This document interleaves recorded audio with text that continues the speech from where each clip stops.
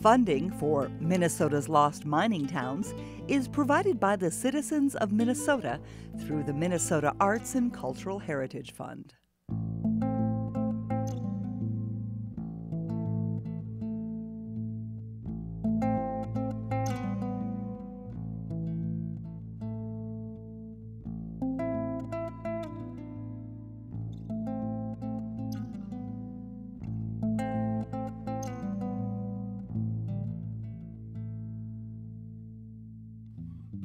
On the Iron Range, everything was subject to move. The Iron Range is the one place that they have to fly over on a regular basis for topography because it's the only place in Minnesota that's constantly changing.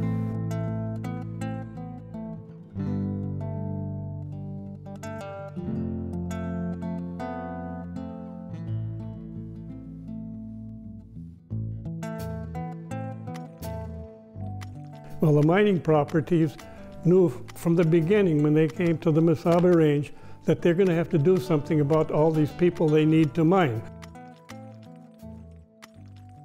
They simply allowed an area close to the ore body and said, you can build a house there.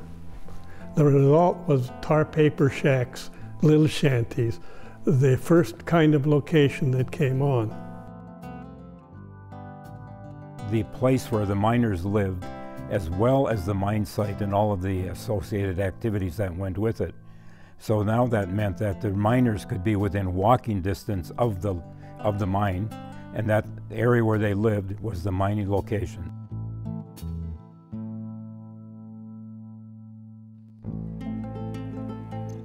I went through a count once, I counted 111 that I know of, but I've been told there's 145. But they didn't all exist at the same time. Many times, 3 or 4 locations were gone, and then 2 more were coming up, depending on wherever the mining is concerned.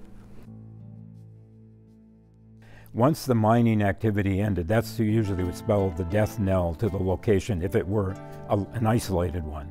If it were close to another mine, then perhaps that other company could add a workforce to it. It was always something in the back of their minds because they knew that the land on which their location house was built was the mining companies. They could do anything with it.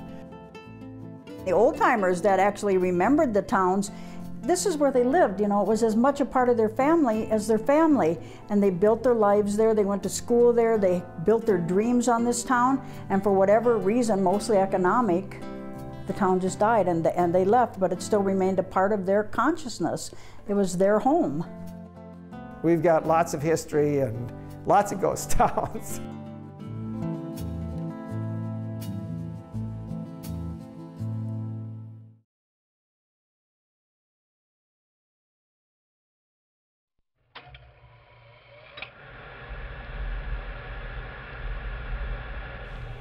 In the 1890s, good ore was found on the Mesaba Range. But the ore that was found on the Mesaba Range wasn't the kind of ore that you find anywhere else. Not only was it close to the surface, but there was lots of it. It seemed at the time, in the early 1890s, that the ore was endless. There would never be an end to it. 90 miles of ore pockets all across the range.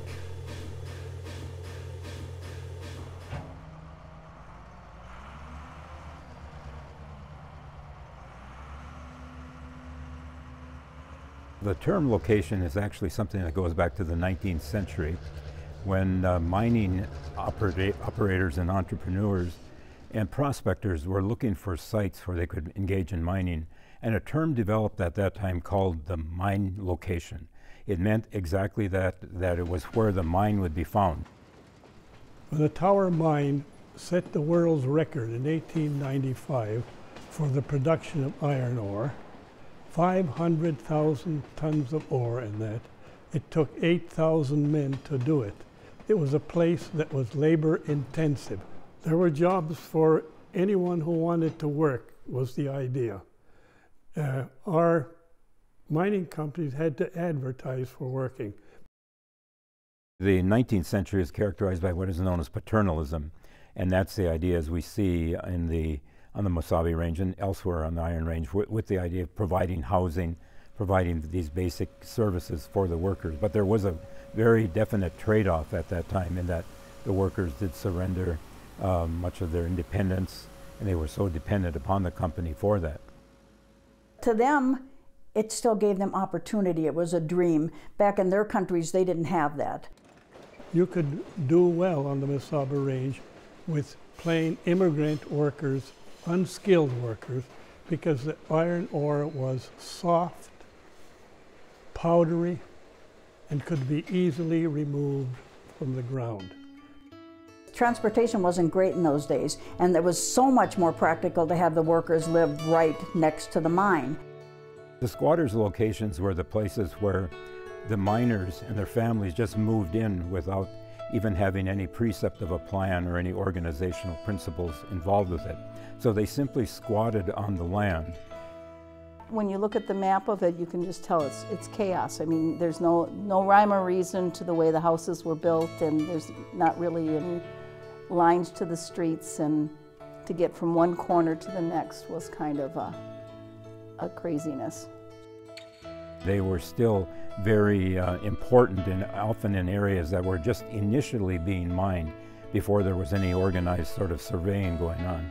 And by far the most commonplace of the locations were the company locations.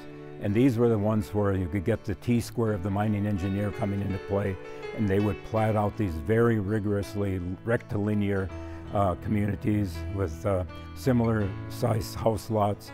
Often the housing would be very similar as well. Some of those other locations were really, really refined, and the roads are on a nice grid system, and those are the ones that, you know, had the electricity, had the running water, they had, you know, the schools and everything were built in real nice order. And then there were a few model locations, and these often were the ones, there were two purposes. One was to provide a place for the better salaried workers, and the other one was to give a more favorable public face to the general community, to show what the mining companies could do for their workers. They were also very self-contained. They're very self-contained. They had their own, everything they needed or wanted or could possibly think they wanted to do, the company provided that. Another, you know, very much a company town. Very small group of managers compared to the whole population. And again, everything's dependent on that mine and at the owner's whim. So really the company locations were there to bring in miners, to keep them satisfied, to keep them working, and of course at the same time providing for their families, because basically they wanted married workers who tended to be more dependable and perhaps more obedient and less prone to go on strikes. Thus, the importance of the immigrant worker here, particularly on the Mesaba Range, and thus the reason for our locations in our mines.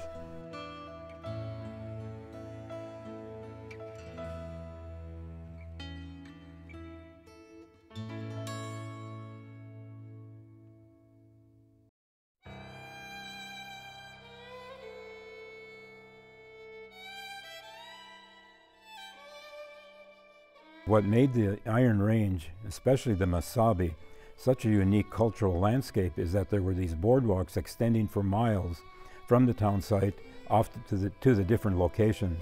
And that must have been just a remarkable sight to see. This is Genoa location, and we're looking at the buildings around here. They're the remains of whatever the Genoa location was. It was a suburb of old Sparta, and this was connected with a board sidewalk. But there were something like 44 sites in this area, 44 little towns, most of them locations. But the rents were really quite economical, so it was affordable for the workers, whereas if they would have had to come into the region from elsewhere and find housing in a town site, they could not have afforded it at first. Rent was well, $5 a month, maybe $10 a month. It really reasonable when you compare the services you had.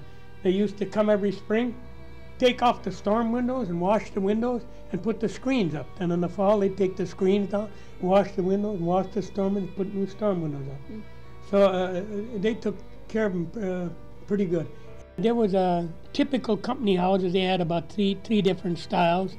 And on one corner was the biggest house, was a 3-story house, which belonged to the superintendent. He was like your little Jesus. He was the law in the mining company. You talked to him or inquired anything you wanted to him or asked, because he was the guy that gave you the answer. But all the locations were mining locations, run by the company. You drew your water at the company well. You did your shopping according to the company. Most of them in the early days especially didn't have indoor plumbing or water. You had to use a community pump. Just think, my mother, when she was living in that shed out there in Exmoor, she had to haul her water with a four-wheel steel wagon, you know, in a barrel. She hauled it about a half a mile. So that was no fun. She raised 3 kids out there. The company usually didn't want anything that was of an economic nature. So there were very few locations that had stores. So they were totally dependent upon the services that were provided in the town sites. Everything from medical, of course, and especially to the commercial activities of just day-to-day life, where you could go and purchase something from a store. Any shopping you had to do, like clothing and groceries, you had to go to town. Well, transportation wasn't the best, so all the stores in town used to have a truck, and he had a little book, and your mother would tell him what she wanted, Then in the afternoon, they would come with the groceries. So, gee, that was really neat. Order in the morning, in the afternoon again. Nice thing about those days was, supposing in the wintertime or something you were laid off, those stores all give you credit. They let you buy groceries on credit, and then when you started working in the spring. And they even plowed the main street with a team of horses. They pulled some kind of a V-shaped plow in front. It didn't do a very good job, but that's all they had. Anyhow, the mining company used to, they used to have picnics, and the 4th of July was, a pretty big thing. Kids have to have a white shirt on and a tie and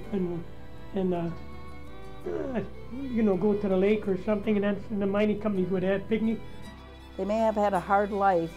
I've got pictures of my grandpa in the mines. They're dirty, they were hardworking, but when they got home, they cleaned up and they put on their Sunday best, and they had their social time together, and you could tell by the looks of the people's faces that, they were community.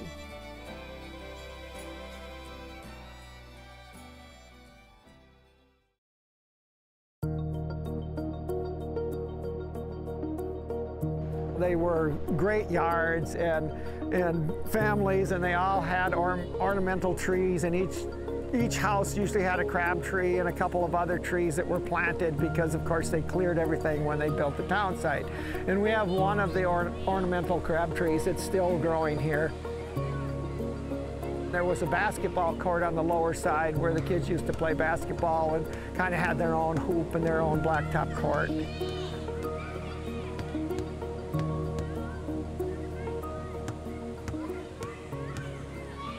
When I came in 1954 to Taconite Harbor, Silver Bay was just kind of in its infancy of being built, and they were just starting to clear the area for Taconite Harbor.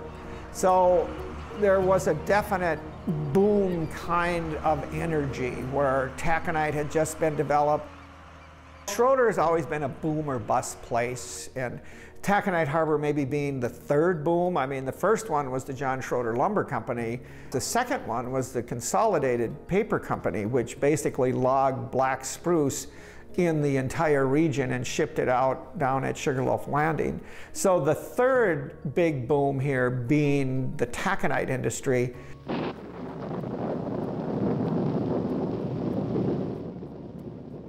And in the early 1950s, 2 gigantic taconite projects were begun on the eastern Mesabi. A production reality at last. Minnesota's new taconite industry was producing millions of tons of pellets a year. They were in the process, the mining companies themselves, of developing taconite, and they needed a place to ship it quickly and efficiently, which Taconite Harbor certainly served that. Boat turnaround here or carrier turnaround is like 3-4 hours and start to finish. So Taconite Harbor was ideally located, and ideally located for shipping taconite to everywhere in the United States that it was needed. Taconite Harbor shipped 10 million tons for several years.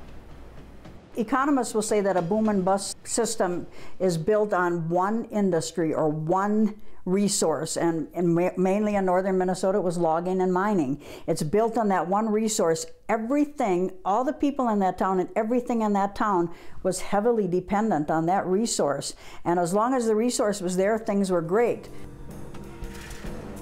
55, 56, 57, it was all construction. 500 little 20 by 8 foot trailers that all the families lived in.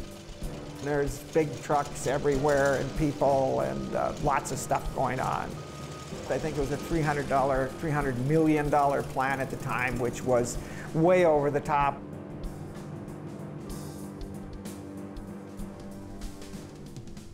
All the trailers left, and then the Taconite homes came in, and they started the homes at Taconite Harbor and named the little village Taconite Harbor. And then the people that actually ran the railroad, the power plant, and the loading docks lived here and lived in the area. We had ball fields and ball teams, and we had activities that basically all these people were involved in, from social town hall gatherings and dances to picnics, and of course we had the natural recreation that is here with the fishing and the woods and the wilderness. And it really did kind of put Schroeder and Tofte on the map as far as great paying jobs, good benefits, wonderful place to raise a family. It just seems like Taconite Harbor was just very much a Leave It to Beaver suburbia. They had backyard barbecues and Girl Scouts and Boy Scouts, and it was just a kind of idyllic setting right on the shores of Lake Superior. It was really a fun place to grow up as a kid, and I worked in the store, so I got to see everybody every day, because everybody came to the store. This is the entrance to the old Taconite Harbor town site. You can see the street light that basically was the first light that you saw when you drove into the homes. On the right-hand side was a row of 12 homes that extended on down toward the end of the street with curbs and gutters and front yards and kids and people. And then over here on the left was the other row of homes. It was a neat planned community. These were great houses with attached garages and basements and 3 bedrooms, and ideal for families and for growing up here in Taconite Harbor and in Schroeder. Hoyt Lakes, which is the end of the Iron Range that our taconite pellets came from, eventually downsized and then eventually closed their taconite making facility. And so that in the late 70s and early 80s kind of set the stage for downsizing of Taconite Harbor.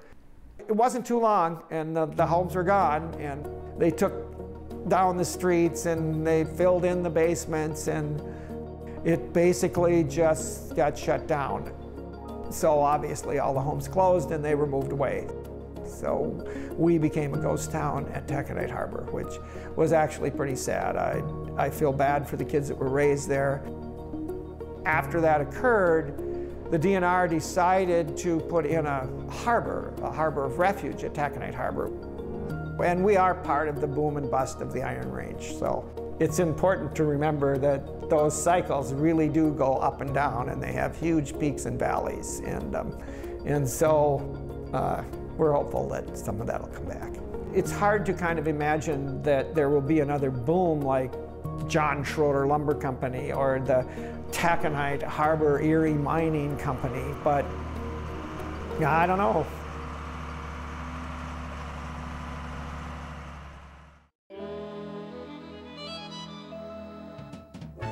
As mining progressed, we moved into an era of what we call the big company, big mining company. And of course, the big steel producer for the Mesabi Range, and the Vermilion Range for that matter, was United States Steel Corporation.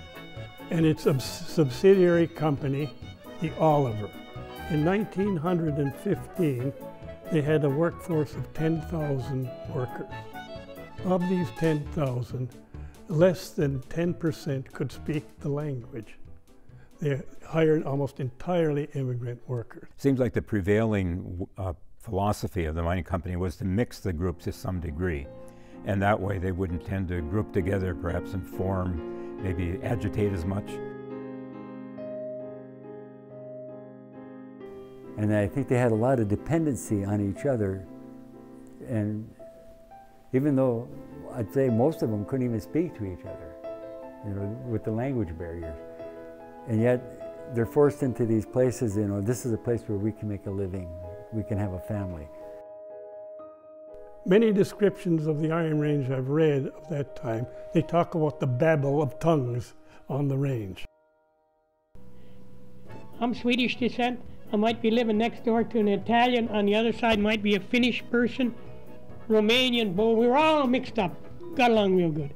It was a very tight-knit community, helping each other out, helping the neighbors, even if they spoke different languages. One of my closest buddies, his grandparents lived down there on Suller Street by 3rd Avenue. They were Finnish, didn't speak any English. And some of my other friends, Croatians, Slavs, whatever, their grandparents generally didn't speak any English. And, but anyway, everybody got along. We had a great time. In fact, many of the children couldn't speak the English language when they came to school. In fact, all of us kids that we played together, all of us knew a few words in every language. That was actually one of the main purposes of public schools in those days, was to get children to speak English and Americanize them. And then they'd go back and actually a lot of times talk for their parents, and then they'd talk to other people, and just living among them, you picked up the language. The school used to have furnished night school in the location schools, and these foreigners that couldn't speak used to go to school, learn to speak the language and the history of the United States and stuff, so they could take a test before a judge to pass for the citizenship papers. And my grandmother was one of the first women that she went through and got her naturalization papers taken care of. She could speak 4 different languages. She sometimes would serve as translator for some of the people around here. They respected people that had education, so that a priest or a minister or school teacher was highly thought of in the to them, you know. They had foreign language papers on the range. The most popular foreign language papers were the Slovenian and the Finnish papers, naturally, because those are the largest number of immigrants. My grandma's philosophy, you know, was don't speak Finn when you're not at home, and you need to learn to speak your English. And there was this whole different, you know, 2 different philosophies of what goes on here is one thing, and what happens, you know, when you're in the community, we're all connected and we're all part of the same community.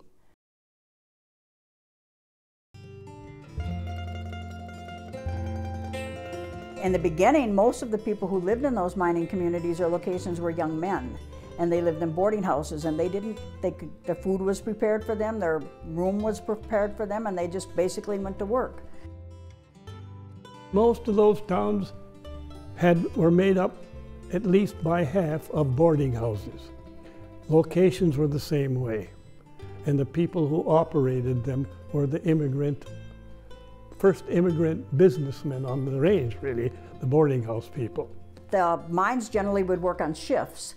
And they would I think they called it hot sheeting, but they would have, you know, the daytime workers would go to the mine and work, and someone would sleep in their bed, and then they'd have a meal, and then the next group would come and take the beds over. Sounds horrid to me, but they would just, you know, all 3 shifts would have that same room. We had a babysitter when I first moved to Aurora by the name of Mary Broughton. She was of Norwegian extraction, and her husband was as well. And she came to Old Mesaba in 1890. She said when she came there to Mesaba, which was then a booming city, it was the first town on the range, Old Mesaba, full of hotels and gaming houses and bars and saloons like many Iron Range towns. So One day the mining captain from the nearby Adriatic mine came over and asked her if she would take in some boarders. She said, oh, I suppose I could take a few. Well, she went there, she had 12 boarders. Some were sleeping on the floor, some were sleeping out in the hay barn. They were all over the place, and she had to take care of them. She said, oh, that's when I learned to be tough, she said. Those guys, she said, you had to take care of them. They were like little kids all over. They smoked, they fell asleep with cigarettes lit in their mouth. She said you had to go there and pull them out, you had to take care of them. She said, lucky for me, she said, I had 4 hard-working daughters. There were 4 girls in the family. One particular family, they had a big family of their own. And they had a lot of boarders. The people were really industrious. They worked hard, though. And the mother not only had to take care of her children, she had to take care of all the boarders, and she had cows and gardens and that, but they were smart. They also used to make the boarders go out and help cut hay, and help around the cows, and help in the gardens and stuff.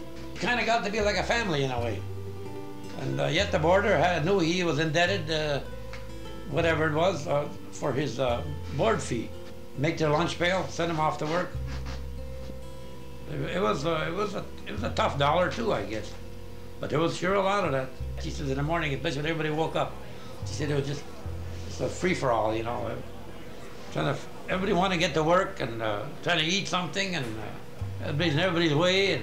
But it was mostly a single guy trying to save money, however he could get his wife here. And then they usually did, you know, send her the money so she could get here. And they were only making $5 a week them days. So the boardroom had to be as cheap as possible.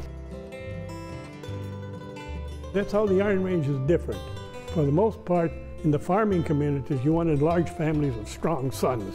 The women didn't count. But on the range, if you have daughters, you're on your way to some good times.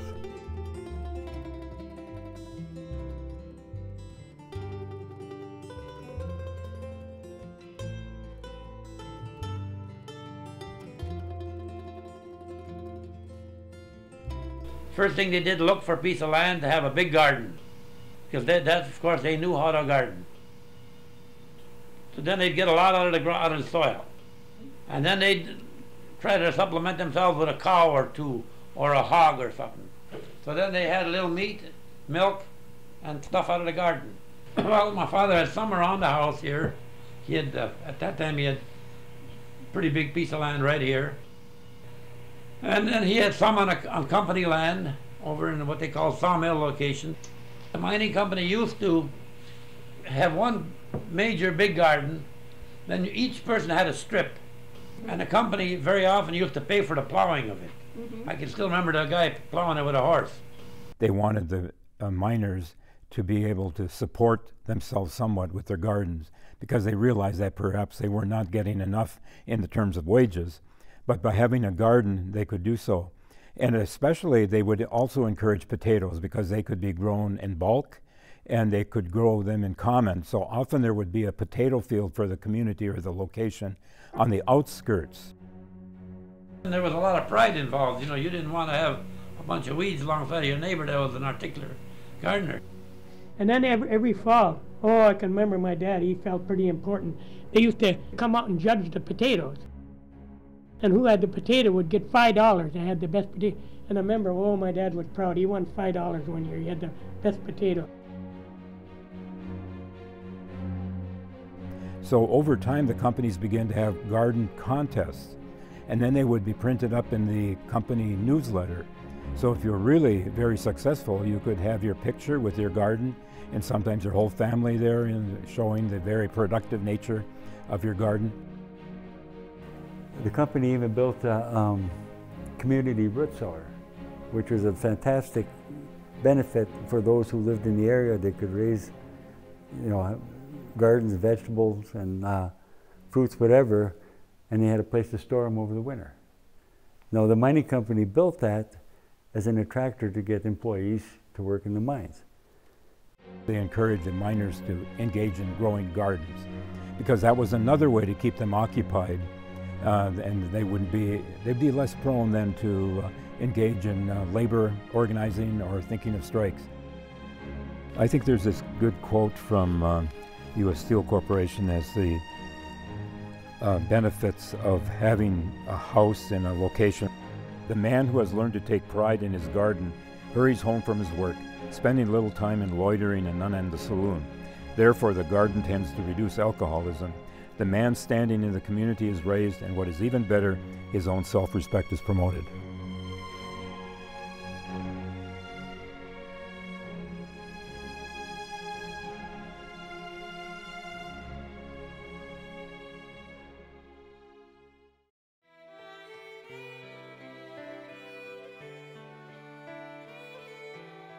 We're here at the Glen location, which is between Hibbing and Chisholm, just south of Chisholm, south of the pit, on Minnesota Discovery property.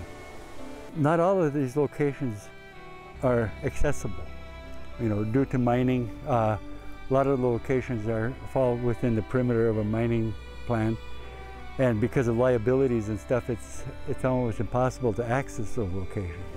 Well, welcome aboard Minnesota's Discovery Center's trolley. My name is Kathy. I'll be your conductor throughout the tour today. Trolleys like this one played a vital role in early Iron Range transportation.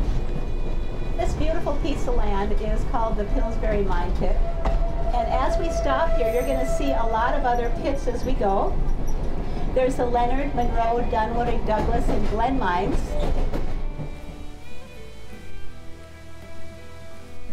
This foundation is thought to be the Bayless home, which was a superintendent of the Glen mine. The evidence of this foundation shows that it in fact was brought in on site, and the foundation was actually constructed after the building was placed in this location. We know that this building was hauled in from about 6 miles off of a different property. You can tell by this channel that runs down the length of this footing that there was a support beam at this location, one in the center and then one on the other end of the home. Okay. Another indication that this building was moved in place is that the area between the rim joist and the first floor joist has never been finished because it was unable to get a trowel up in this area to smooth it out. I think it's phenomenal. You get a chance to walk around at the Discovery Center, you can actually physically see it and touch it and see how, and you can actually put a history together on how this building was moved here.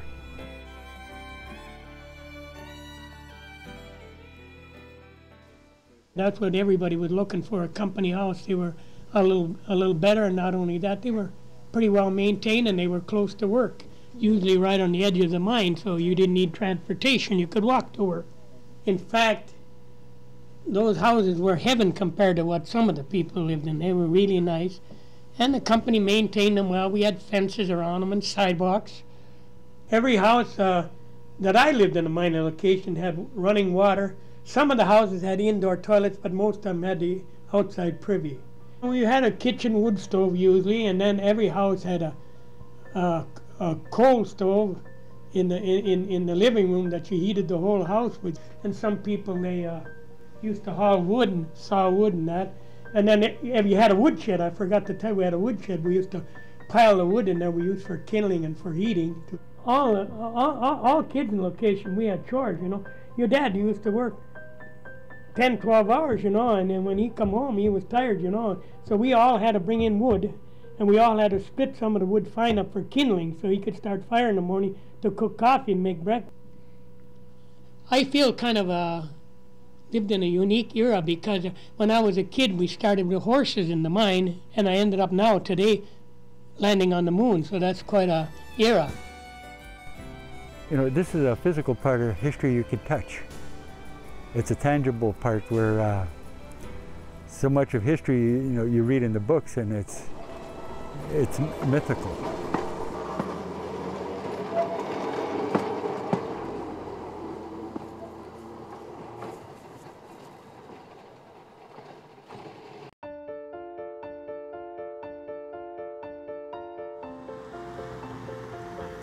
On the Iron Range, everything was subject to move. Most of these locations you see on this map have already been mined out. Latonia, it's been here for a long time. Originally, it was up in here, then it moved over to here, and then this was the final resting place for the location itself. I had the fortunate opportunity to work for the Great Northern Trust. It would be Great Northern Iron Ore Properties.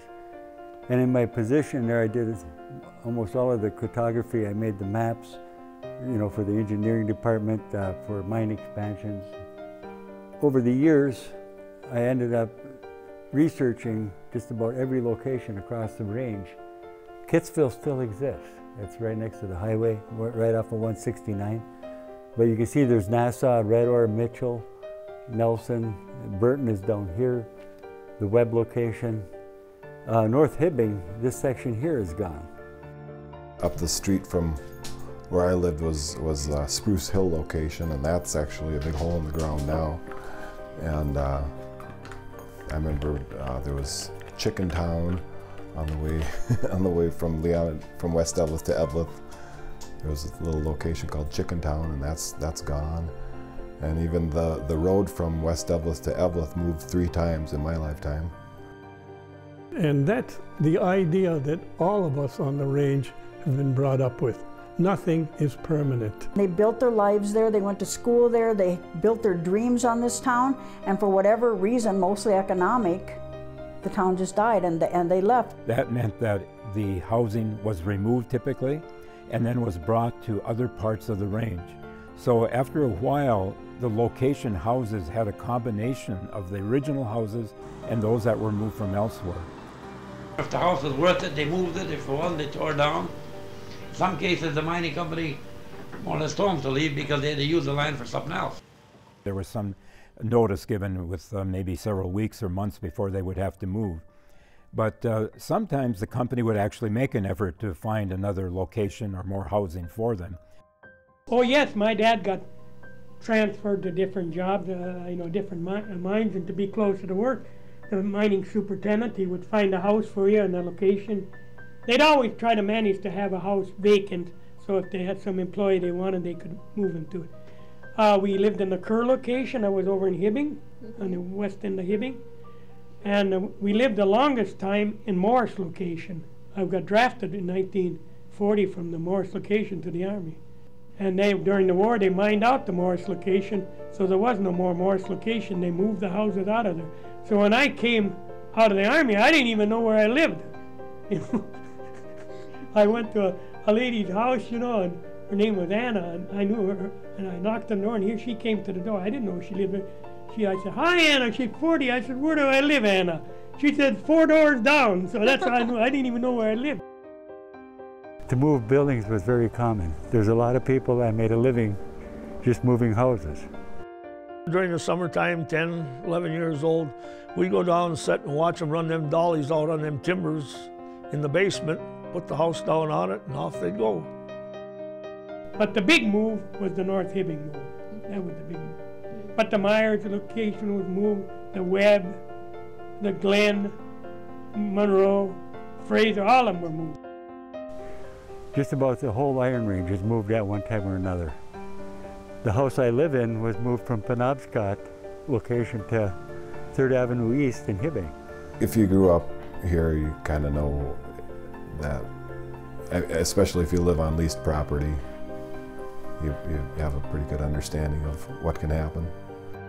I think life those days was a lot better, with a slower pace. There was no, I don't think we even had a key for a door in a house. No, nobody ever locked the door in a location, and everybody watched out for everybody. I think in reality that's what lost towns are about, it's the people. It's not so much the company or the mine. Certainly that was the impetus for the town or the location or whatever, but it was the people. What is your family history on the Iron Range? Iron Range, we came, my dad came in 1902. My sister, my mother came in 1903. My brother John, brother Xavier, and I came in 1905. How old were you when you came here? 15 and a half. 2 months after I came to this country, I got a job in the pit, working in the pit, Adams Pit, Neverett. And I retired at 81 and a half from the Range Paper Corporation in Virginia. And how old are you now? I'll be 86 in March. Do you sing every day? Oh, yes, every day. And every night? Every night. Is singing part of your family tradition? Oh, yes, oh, yes. The first song that I sang, the little song, you know, c'est que j'aime le blonde. My dad and John and I used to sing together all the time. French is my language. I was born in French. I went to school 2 weeks in this country. I learned 2 words, table and shoes. No schooling at all. My uncle, my 2 brothers, and I were supposed to leave our native land of France and come to this country to join our family. It was the 14th day of July, Bastille Day, and our city was beautiful, decorated. The band were playing and the flag was swinging at the breeze. When the band started to play La Marseillaise, tears running down our cheeks, but we joined the crowd and we started singing, Allons enfants de la patrie, le jour de gloire est arrivé. Now, 71 years later, I think you should all rise and could sing the last strain of the Star Spangled Banner. Yeah? Oh, say the Star Spangled Banner yet wave. Oh, the land and all the free and the whole of the brave. Thank you very much. Yeah.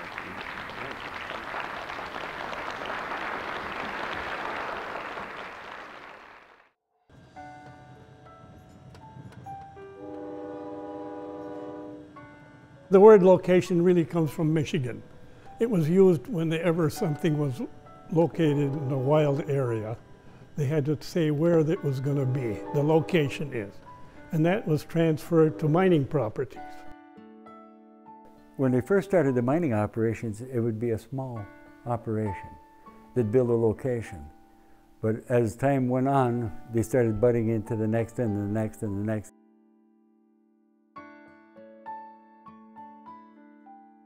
Merritt was considered the fastest growing town in the Iron Range in 1892.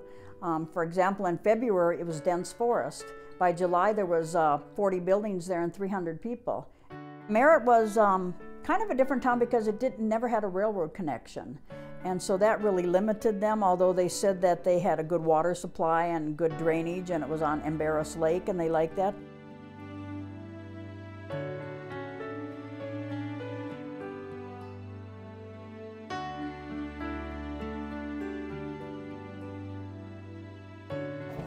Old Mesaba was kind of one of those towns that it was a boom and bust town, but over and over and over again. They had a boom and bust town by the end of the 1800s. They had a railroad line extend there, so it kind of had a little boom and bust. And then it kind of went dormant for a while. And they had their own lighting system too in 1914, which was kind of unusual too. They had their own lighting and water systems. But after World War I, Oliver pulled out and the town went downhill very quickly.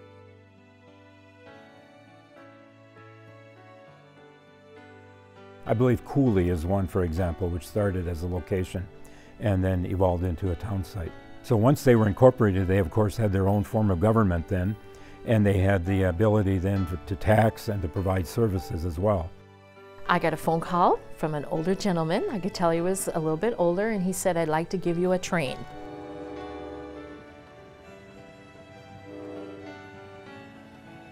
Alan said, "It's got to come back to Itasca County." He said, "I was raised in Cooley. My mom was the postmaster there. It took me 25 years to build this. So half of it is the Nashwauk and half is Cooley. Cooley eventually disappeared. Butler Brothers were one of the best companies to work for. They provided their people with clubhouses. Another good thing I remember about Cooley is that it was kind of non-traditional. The women played very important roles there. They sometimes had women carpenters building their own houses, and then the women did everything from running the belts to the washing houses and stuff. We know, according to our pictures, that almost behind every house was a little shack where they had storage. Some of them had garages, but that's where the kids played, and we have a lot of pictures of. Every person I know of that was there in Cooley said their memories of childhood are like unbelievable. That's what a child really needed, was to be able to play. Their biggest days in Cooley were in the early 1900s, but in 1970 they had 33 people. And Cooley was officially, I think, disbanded in about 1977.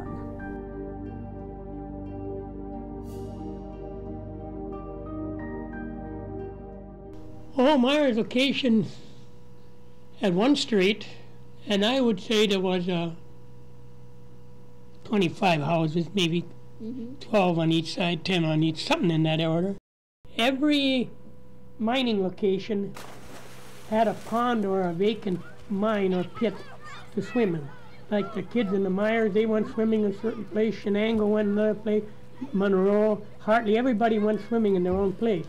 The school had 4 rooms in it, and then upstairs and the downstairs, but we had 4 big classrooms that were the main ones, and a playground with a slide and swings in the merry-go-round. In this Myers school, we had the 1st and 2nd were together, 3rd and 4th, and the 5th and 6th. With one, so that made 3 of them, and then they had a kindergarten.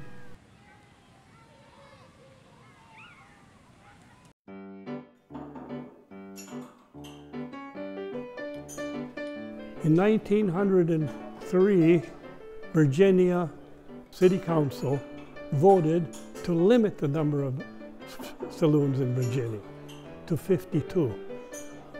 To 52 saloons. Even McKinley, with a population of 186, had 10 saloons. Now, in Austrian location, almost every other place was a place where they made their own booze and liquor. When these blind pigs, as they were called, home brew places, were formed, every town had them. Every location had them. A blind pig is a place that it illegally sells alcohol or it sells illegal alcohol. Most of them were pretty much what you'd consider a dive, a low-class establishment. It's where a lot of loggers or miners went. And the thing is, they operated outside of town limits, so the town couldn't do a thing about them, but the company could. And the company, of course, did its thing it always did. Whenever you are a danger, whenever you feel you can't do your work fast enough, they made things safe for everybody again. They fired you. The mines went on for years and years, hiring and firing their way to profits and safety.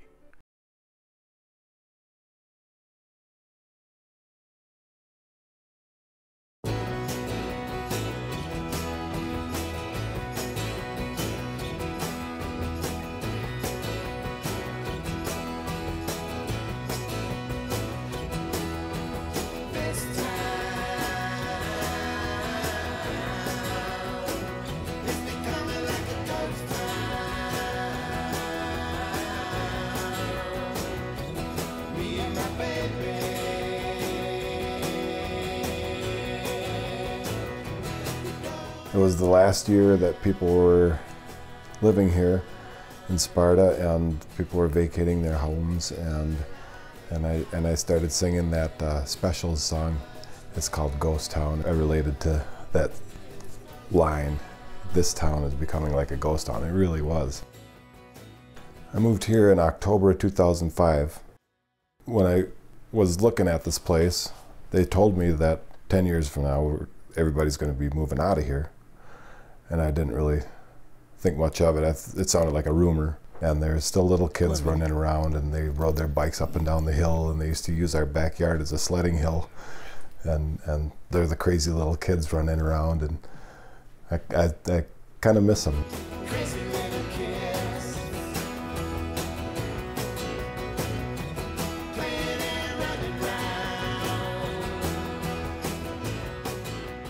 We grew up from the beginning in Sparta. That's where our family house was, and our grandparents had a house right down the street from us. Our dad grew up there. Our grandparents grew up there as well. Our dad's grandparents on both sides were the first generation to immigrate, and all 100% Finnish, and all settled in Sparta. Like a lot of early immigrants, they came just looking for a better life, and I think it made sense for a lot of people to come from Finland to work in timber and mining industries in northern Minnesota. Primarily, everybody in the family has worked at the mines, including great-grandparents, grandparents. Our grandmother worked there. We both worked there during the summer when we were in college. That's where our dad worked for 30 years. Mm-hmm. Yeah. Mm-hmm. Everyone I've ever met that's from here, they talk about it like, you know, it's just a wonderful place to live and grow up. Everybody knew each other. It was leased land, and people just owned the homes, but again, they were there for generations, so it was a very long-term lease.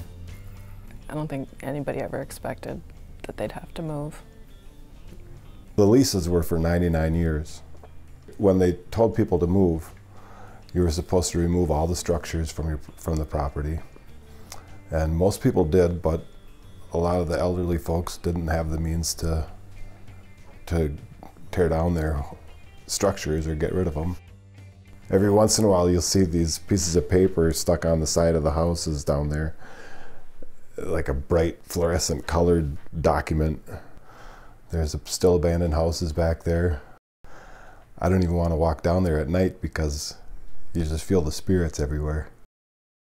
The easiest thing that a lot of people ended up doing was having the fire department do, training, burning the house down. That's what happened to the house that we lived in, as well as the house that our grandparents lived in, which was 2 doors down from there. But they kept the sauna. We grew up taking saunas every week with our extended family. Was it Saturday nights? Saturday night. 10 kids, so how many grandkids are there? There are so many grandkids. Successive rounds going into the sauna. That's a pretty special memory for me to have growing up and experiencing that with the family. When it was time to take everything down, we did have a cousin that kept it, that took it and moved it to his property. Sometimes even the barren land is gone, the whole town is gone. Other lost towns you can go visit. You can drive by and kind of point out, here was this and here was that. We were on the corner, and then there was Anderson's house, and then there was my grandmother's house. And then at the end of that road was a trail that went down to the pit. So you could it wasn't far at all to just walk down there, and we were forbidden to go down there, but we went down there anyway. We're always going to have a certain amount of nostalgia around Sparta. There's not much left. It's really sad and a little bit depressing, but I appreciate that he wrote that song because it really kind of pulls at my heartstrings. There's one lady who lived here, and she said that she heard that song Ghost Town and it made her cry, and I offered her a copy of the CD, and she said, no, I don't want it. I guess my hope for the future of Sparta is that it gets cleaned up, and I'd like to see a cross-country ski trail back there or something like that. Because it is it's a great place to walk around. And